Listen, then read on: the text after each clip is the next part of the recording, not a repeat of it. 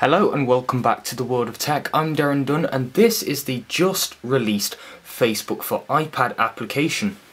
Now this is not a jailbroken iPad, however it is running iOS 5.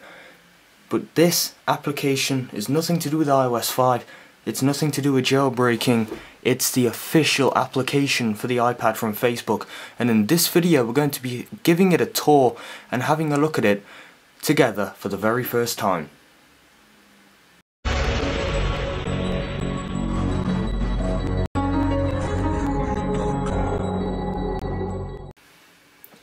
So just like the standard Facebook, you have news feeds down the left hand side and your chat down the right hand side. Now another thing we can do is update our Facebook status. I'm just going to cancel that. What's on your mind?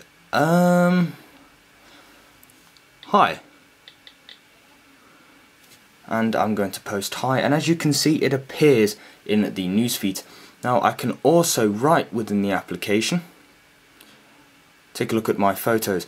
So if I wanted to upload that photo, click next, and then I could say hi, and then I'd be publishing that photo. So you can upload photos right within the application. That will work better on the second generation iPod, but it's nice to know that you can do it in the first generation. You can also check in as well, so if I wanted to turn location services on, I could do that right within the application and let people know where I am so they can very pleasantly stalk me. So if I wanted to open a chat with somebody, I could just simply scroll down. Let's open a chat with Sam and just click send, and it's going to send just like a normal Facebook chat message. So what else can you do within the application? Up here you might not be able to see it because of the light, but you have a little tab, and that is going to open a left hand bar.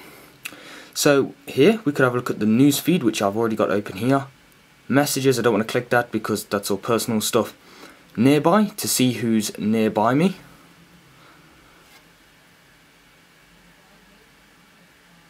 I can check events, have a look at my friends, pages, so if I wanted to I could operate the World of Tech's Facebook page.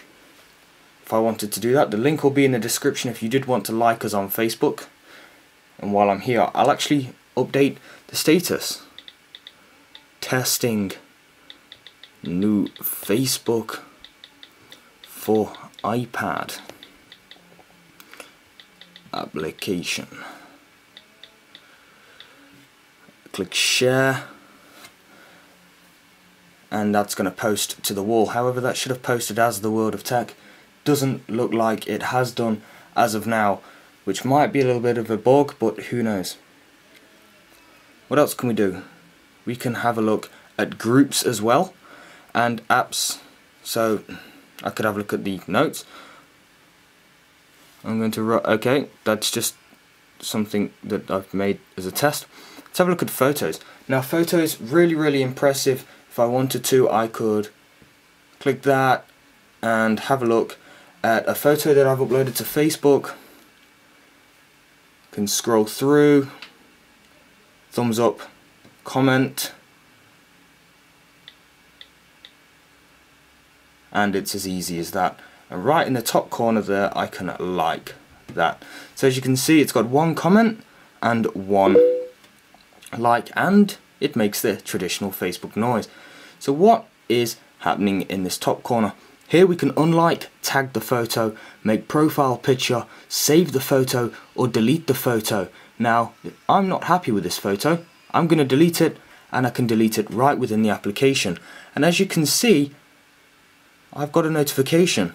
Somebody is trying to talk to me. So if I go back to messages, newsfeed, and Sam has put back.